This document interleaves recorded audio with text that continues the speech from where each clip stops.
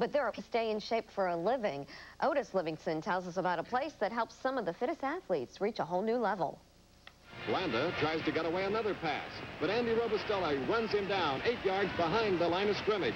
It's not the same old football that your grandfather may remember. In fact, today's athletes as a whole are bigger, stronger, faster, and can jump higher.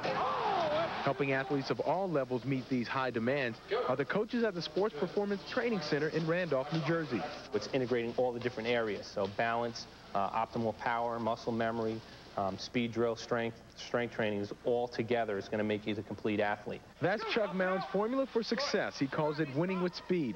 Many of the top athletes from the area, including University of Notre Dame first-team All-American Troy Murphy, train at the state-of-the-art facility in hopes of taking their game to another level. I got to learn how to run. I got to learn how to be as fast as I can possibly be, and they're experts at it. It's going to help me a lot because I'm going to be prepared. I'm going to be in shape by the time I get up there, and my work ethic's going to be better than it used to be. Every single time they give 100% because they know that guy next to him is giving 100%, the guy next to him is giving 100%, and they have to do that in order to make themselves achieve. The athletes run, jump, lift, Good work. Good.